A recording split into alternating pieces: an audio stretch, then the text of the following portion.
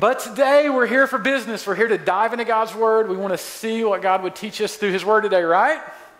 So, and then we want to extract the principles here and live those out. If you're new with us, I think I started down this road a while ago and got lost already. But if you're new with us, we teach books of the Bible, right? We open our Bible together. We study it together. We extract principles together. We go in an Old Testament book and then a New Testament book and then back to an Old Testament book. And so today we find ourselves in chapter 20 of the book of Joshua. So it's interesting today. That's not the right chapter. Chapter 20. Here we go. It's interesting today because what we're seeing, and we're asking this really incredible question, the people of God are now in the promised land, right? They're in the promised land. They're establishing their lives. And here's the deal. They're establishing their lives together, right? Here they are together. And so we're asking the question, how does God's people, how does Israel live together? How do they live among themselves with peace and harmony in the presence of God? And because as you and I extract principles from there, don't we want to live together in peace as His people? And we know this, right? This is no secret. We live in a world that's totally, unequivocally affected by what? By sin. Yes, there's your answer.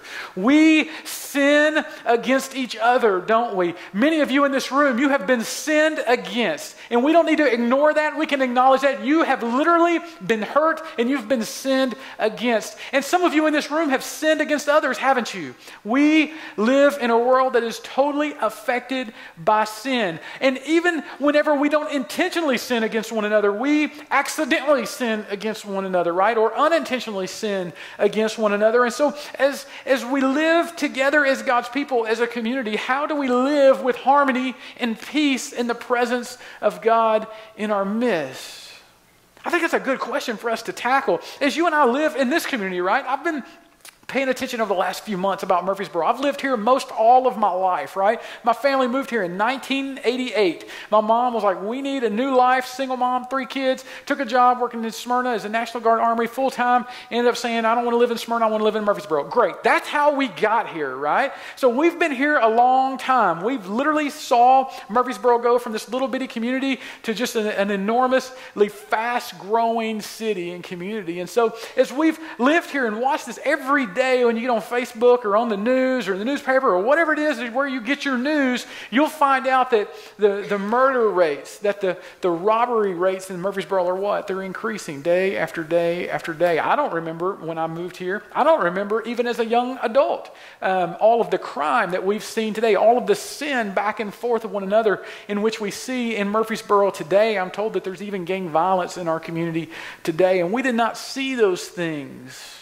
But yet we're seeing it on a rise. So there's no doubt in your mind, no doubt in my mind, that as we look at our environment in our world today, that we simply are prone to sin and the effects of sin as we live together. So Israel are in their land together. They're becoming a people. And you would ask, well, what's the big deal about living in peace, right? Because this is actually a very important principle that they're wanting to live, or God is wanting His people to live in peace because peace preserves worship. Peace preserves worship. In other words, some of you have been in church families or church environments in which there's very little peace, right? And how was your worship affected in those environments? In other words, if the church body is not on the same page, if they're in conflict together, it does not preserve worship. As a matter of fact, it does the opposite. It causes worship to cease, or at least to be difficult for many of God's people. Some of you are like, I've been there, right? I remember those days. Some of you are saying, I went through a church split, or I went through whatever. And you would say, He is absolutely right. Peace and unity, what that does is it preserves worship. That is God's agenda for His people. Their primary goal is to keep from being distracted by sin. And peace allows that to happen. So apparently, just like we're dealing with sin, they too are dealing with sin. So how did they deal with it? Let's look together at chapter 20. We'll start at verse 1. Then the Lord said to Joshua, say to the people of Israel, appoint the cities of refuge of which I spoke to you through Moses. We'll come back to that in just a minute. That the manslayer who strikes any person without intent or unknowingly may flee there. There shall be for you a refuge from the avenger of blood. We'll go over that in a minute too. Verse 4, he shall flee to one of these cities and shall stand at the entrance of the gate of the city and explain his case to the elders of that city. Then they shall take him into the city and give him a place, and he shall remain with them. Verse 5. And if the avenger of blood pursues him, they shall not give up the manslayer into his hand, because he struck his neighbor unknowingly and did not hate him in the past. And he shall remain in that city until he has stood before the congregation for judgment, until the death of him who is the high priest at the time. Then the manslayer may return to his own town and his own home, the town from which he fled.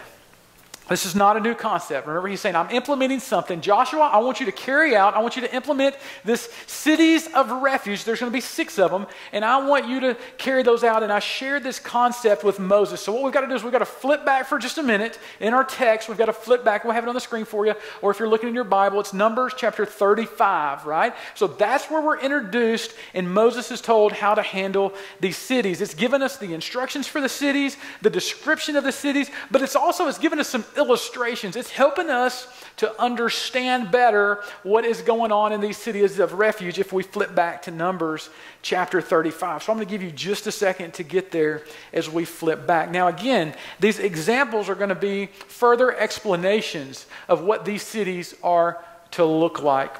So let's look at,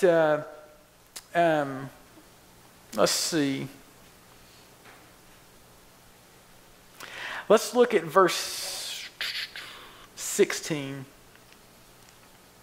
But if he struck him down with an iron object so that he died, he is a murderer. So this is inside the cities. This is what's going on, is they're in the cities, and he's explaining what's to take place in these cities. And so they've come there to the city, this man, and he's given us an illustration of how to deal with the man when he comes to the city. And verse 16 says, but if he struck him down with an iron object so that he died, he is a murderer.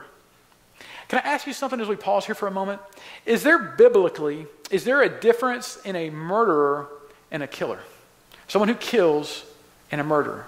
Is there a difference biblically? If someone is defending themselves and kills someone, is that murder? Okay. If someone goes to war, the government has declared war on another people for whatever reason, and this person at war kills someone, are they a murderer? Again, the answer is no. See, there's this very interesting thing. Sometimes it's hard for us as Christians, as believers, as we look at Scripture, we want to take everything and make everyone a murderer, right? If you shot someone, if you defended yourself, then you are a murderer. That is not the teaching of Scripture. Scripture holds 2 different teachings here, and this is a place where it's introduced for us. Just kind of for your knowledge, if you're looking at the 10 Commandments, the 10 Commandments said, thou shalt not, is it kill or murder? Thou shalt not murder. Actually, it's murder. The best translation there is thou shalt not murder. And so what we need to know as believers, we need to understand that there is a difference there. And this is a tough teaching, but the best overall teaching of Scripture in looking at this is that there is a difference in someone who kills and someone who murders. There's a very big difference. So let's look at what he says. He said he's a murderer. The murderer shall be put to death. Verse 17. And if he struck him down with a stone tool that could cause death and he died, he is a murderer. The murderer shall be put to death. Or if he struck down with a wooden tool that could cause death and he died, he is a... The murderer shall be put to death. Verse 19. The avenger of blood shall himself put the murderer to death. When he meets him, he shall put him to death. We're going to cover exactly what that means in just a moment. Verse 20. And if he pushes him out of hatred or hurls something at him, lying in wait so that he died, or an enemy struck him down with his hand so that he died, then he who struck the blow shall be put to death. He is a... The avenger of blood shall put the murderer to death when he meets him, verse 22. But if he pushes him suddenly without enmity, or hurled anything at him without lying in wait, or used a stone that could cause death, and without seeing him dropped it on him, so that he died, though he was not his enemy, and did not seek his harm, then the congregation shall judge between the manslayer and the avenger of blood in accordance with these rules. And the congregation shall rescue the manslayer from the hand of the avenger of the blood, and the congregation shall restore him to his city of refuge to which he has fled, and he shall live in it until the death of the high priest who is anointed with the holy oil. But if the manslayer shall at any time go beyond the boundaries of his city of refuge to which he fled, and the avenger of blood finds him outside the boundaries of the city of refuge, and the avenger of blood kills the manslayer, he shall not be guilty of blood. For he must remain in his city of refuge until the death of the high priest. But after the death of the high priest, the manslayer may return to the land of his possession. Do you know you're going to have so much fun at church today? So you're like, how many are like, I didn't even know it was in there, right? I didn't know we were taught. I did not know some of these things were in Scripture. You've got to put yourself in the time of the Israelites, right? This is not, hey, we have courts in every downtown square, right? This is before all of this. And so this is a total different culture. And what they're doing here is they're literally implementing these cities of refuge. Some of you are like, what exactly, in simplest terms, is a city of refuge? Well, here it is. It's 6 cities spread throughout Israel for those who have accidentally killed someone, right? So they didn't do it on purpose, and this is the place where they flee to, and when they flee there, they have protection against the victim's kinsman redeemer, and they have protection from them while or until justice is determined. In other words, the elders, the congregation will hear the case, and they will make a ruling and a determination to whether this was an accident and they get to remain in this city, or whether they are a murderer and must be put to death. Some of you are like, did we base some of our court system on some things that took place in ancient Israel? Did we base some of it on the Scripture? Seems pretty clear that we did, right? We did.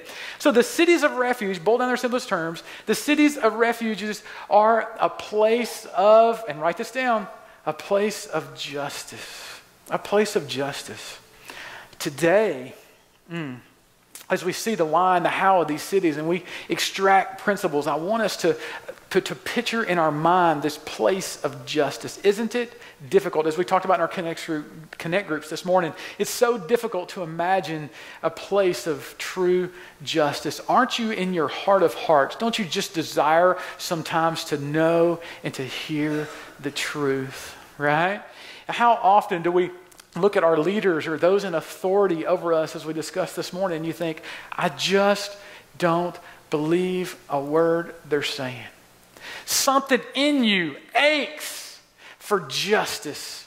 You desire for truth, don't you? You want to see the King of Kings. You can't wait until the day of revelation comes and you stand before the King of Kings, and you know that when He speaks to you, you know that the words of His mouth are true, and you know that His decisions are just, and you long for that day. These cities are supposed to point to that day.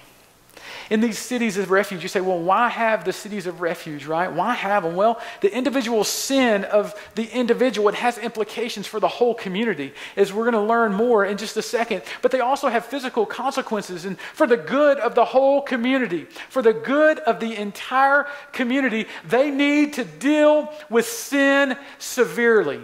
Right?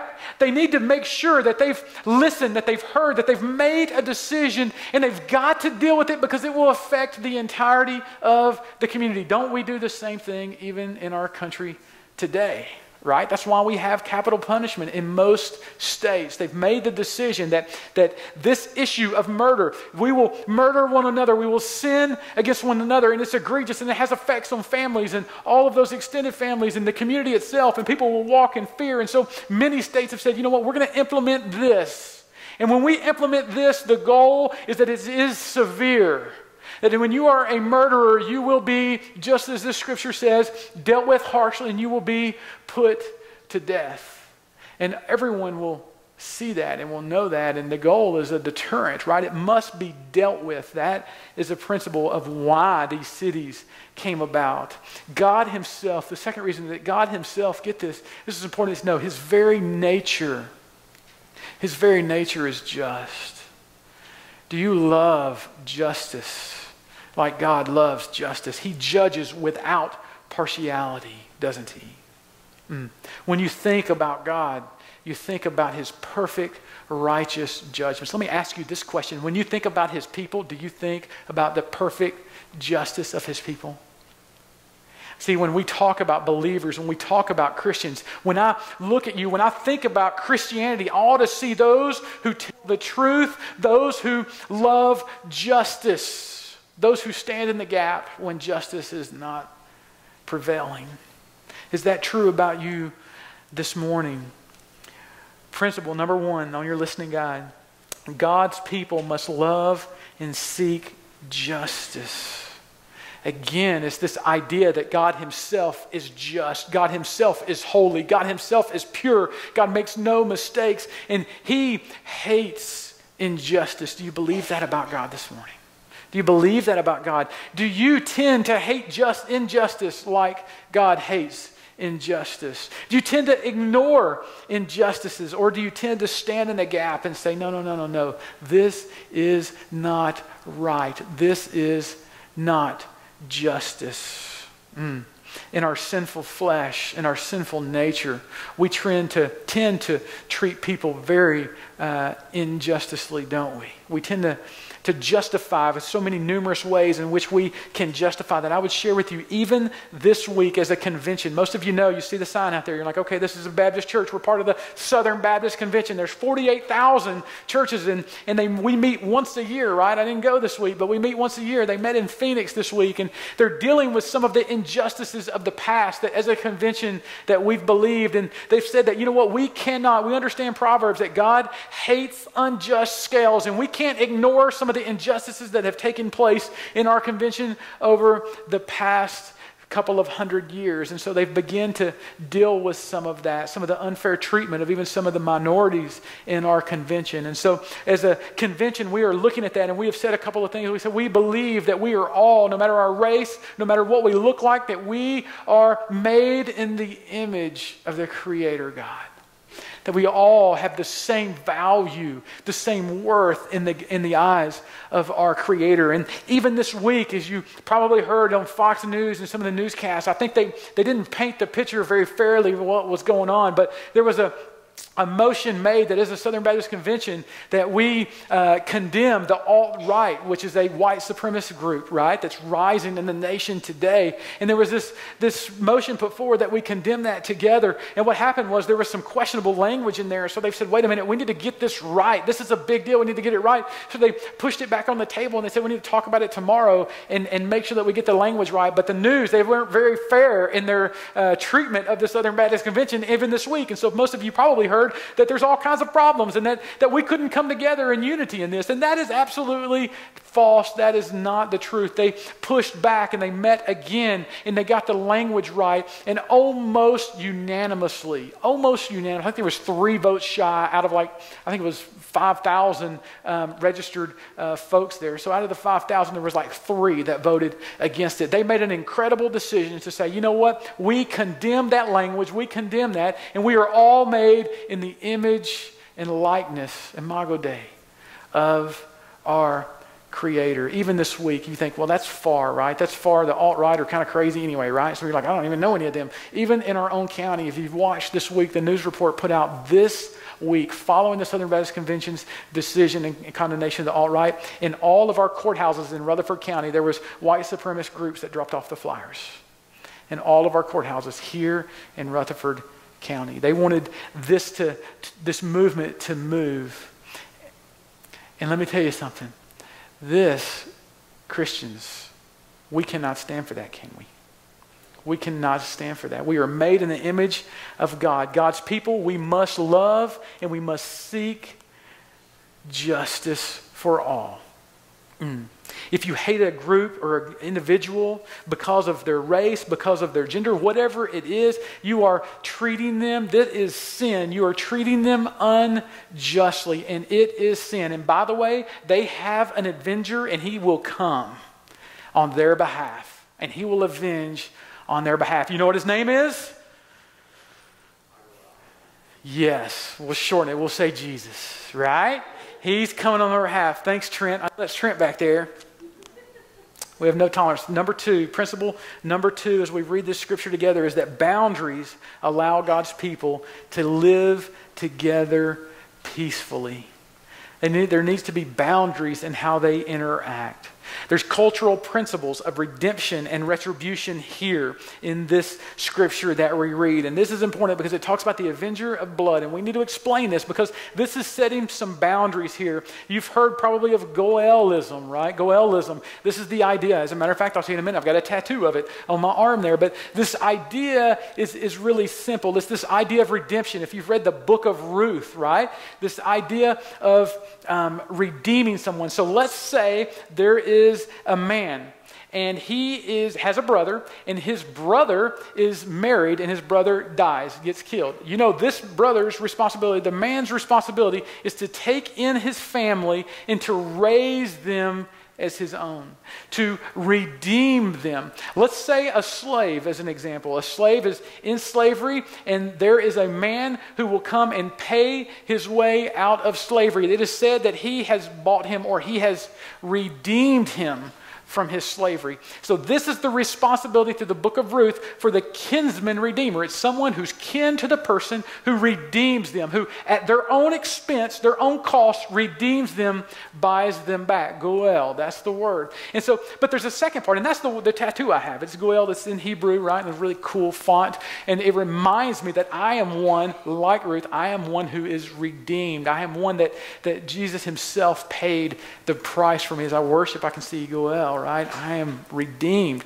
But there's this other side of that. It's redemption, and there's this other side of it too, of retribution. So in other words, it's where we get this idea from Scripture, an eye for an eye. So if you murdered my brother, right? You murdered my brother. Of course, I had to redeem his family, but I also had an obligation for him on his behalf to kill you, right? To take your life. It's where this idea of an eye for an eye come in the midst of Scripture, Goelism. And so some of you are like, you know what, this eye for an eye thing, it really rubs me the wrong way. Some of you are like, I don't like this eye for an eye, right? You're like, I like some things, but this is one hard teaching of Scripture. And I want you to know this when this was taking place, right? When this was implemented, this was what was God's grace and mercy and God's people mercy, because what would happen, human nature says this: you poke out one of my eyes, you know what I do to you? Poke out both of them, right? If you knock out one of my teeth, human nature says, I knock out all of your teeth, right? And so what was happening here in Goelism was like, you know what? God was implementing this, and he was saying, you know what? If they poke out one eye, you're only allowed, it's restraint, right? You're only allowed to poke out one eye, right? If they knock out one tooth, you're only allowed to knock out one tooth. And so this was actually a better law. This limited vengeance among God's people.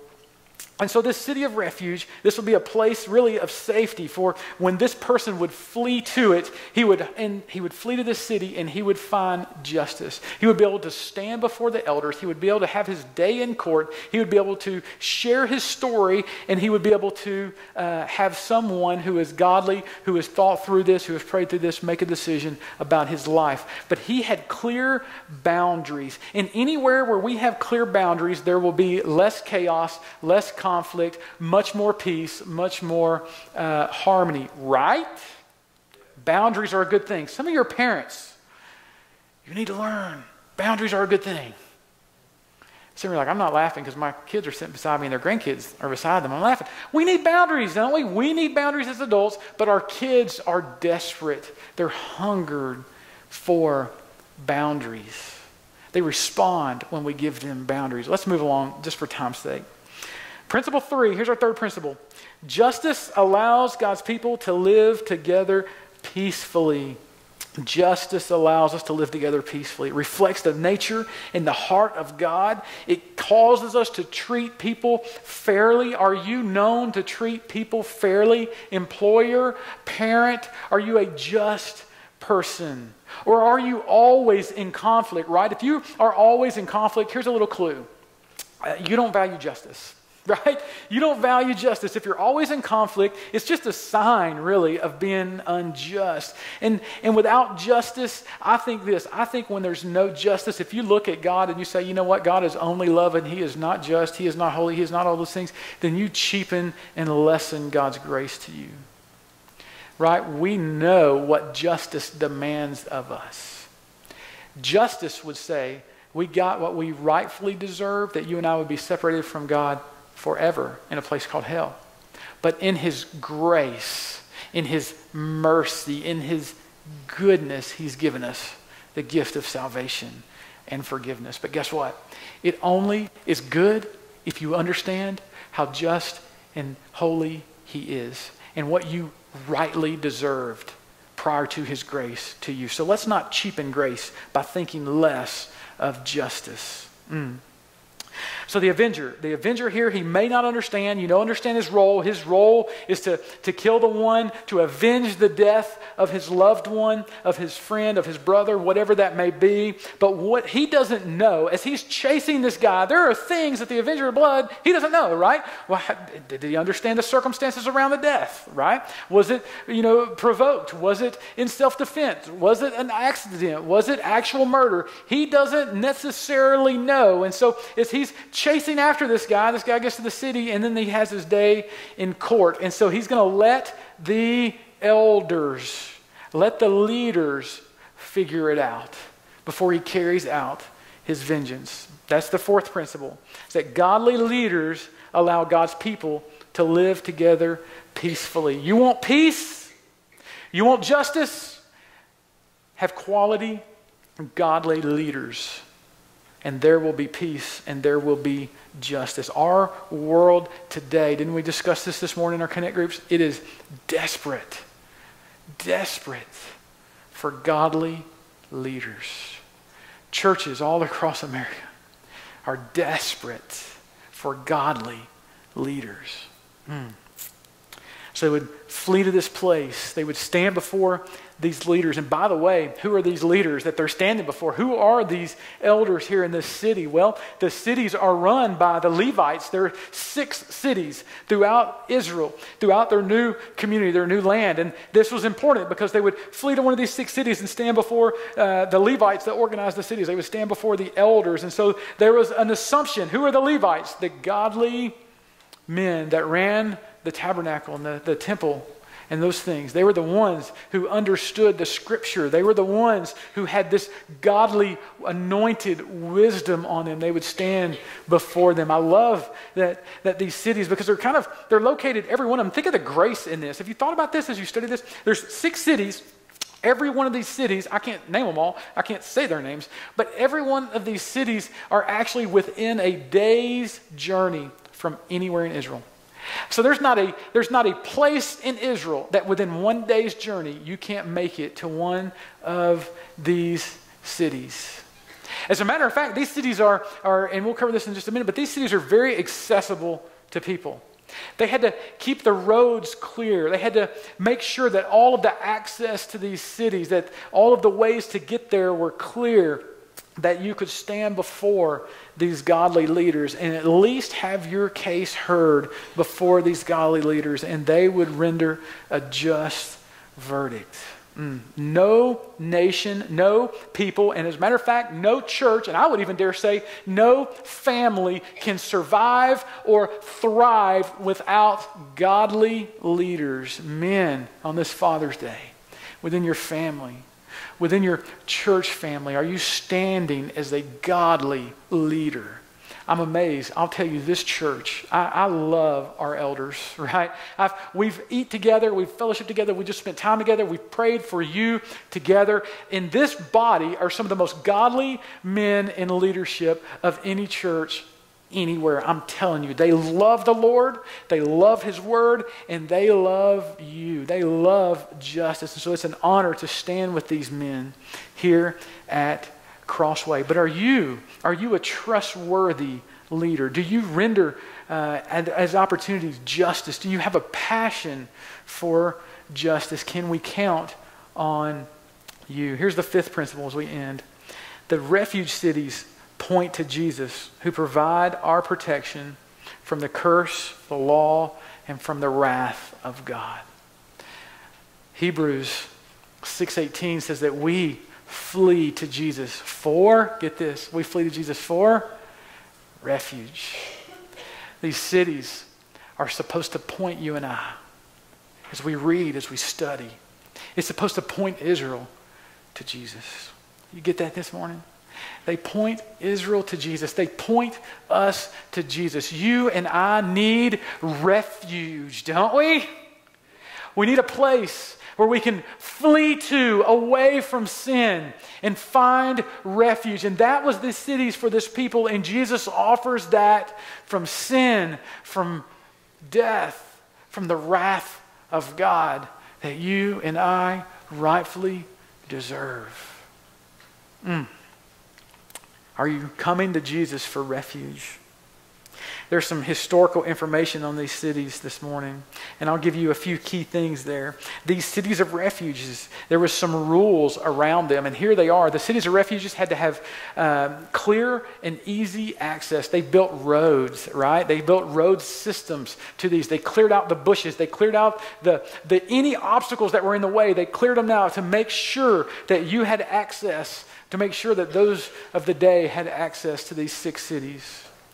Every spring, the spring would come, and their goal for spring was to get ready. And I don't know if that meant like more people committed murders in the summer. I don't really know. But every spring they would prepare the roadways. They would, prepare the bridges. They would cut everything away. And every spring they made sure that there was access, easy access towards these cities. As a matter of fact, I'm told through some study and research, it was amazing to me that they actually put big signs up, right? That they had signs that would point people, cities of refuge. So if you were fleeing, if you were running, they had to be big enough, right? Not like the little letters you running and you can't see it. I mean, you're running, you're like, wow, a billboard says this direction, this way. This is where those cities are. They were easily accessible. I think of how Jesus is like that, right? How many times in your life Jesus is like, hello, right?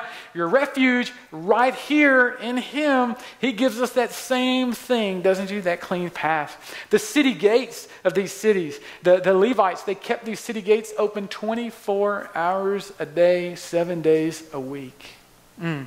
Isn't Jesus like that too? You can come to Jesus anytime. You wake up in the middle of the night, stressed out, freaking out, right? What do? Jesus is accessible for his people. You have access to him day or night, 24 hours a day. He is our refuge city. These cities, the Levites, the leaders of God's people, these guys, the priests, they actually kept the food stocked. They kept the cities stocked with food. So when you got there, of course you've been running. You've been on a day's journey, right? And there was meals provided there for you. Jesus says, I'm the bread, right? I'm the juice. I'm the wine. I'm there for you.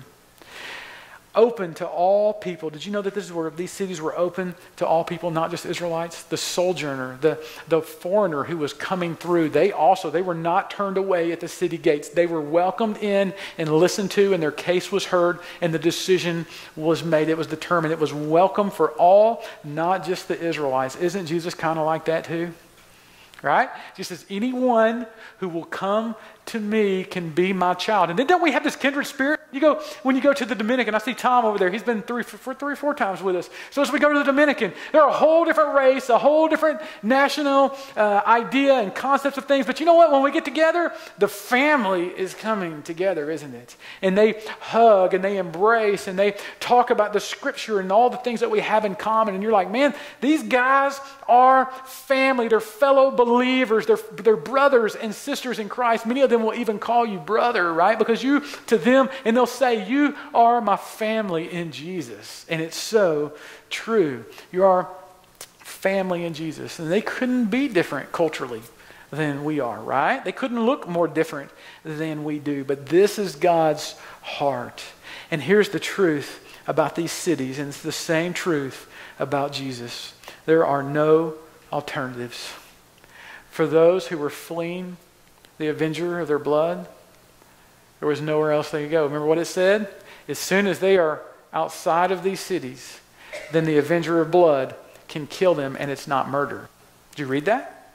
That's what we said. What the point is, they are the only way.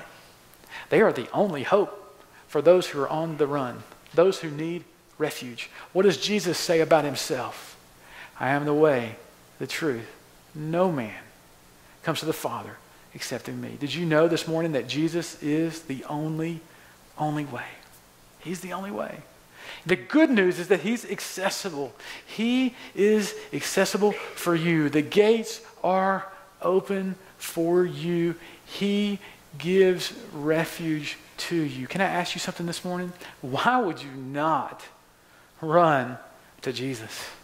You are under the wrath of the avenger. Because of your sin, you will pay the penalty for your sin. As a matter of fact, according to Scripture, you deserve it. It's coming to you, and you deserve it, and you can't hide from it, and you can't ignore it. It is coming for you. Death, separation from God, paying the penalty for your sin is coming for you. But Jesus, the only way. He is your refuge. I ask you this morning, because of his grace, will you come to him? Will you come to him? Will you allow him to forgive your sin? Will you make him the Lord of your life this morning?